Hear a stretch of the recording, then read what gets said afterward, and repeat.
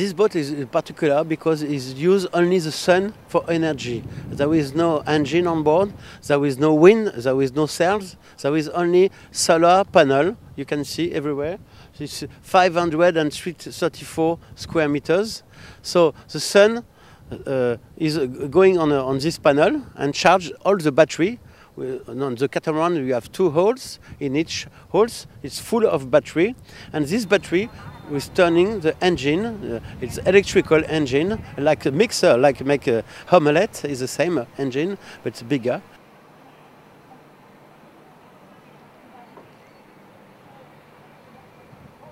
I have 4 crew to help me to move the boat with an electrical guy, and 2 crew to make to take the boat clean all the time to be ready to go.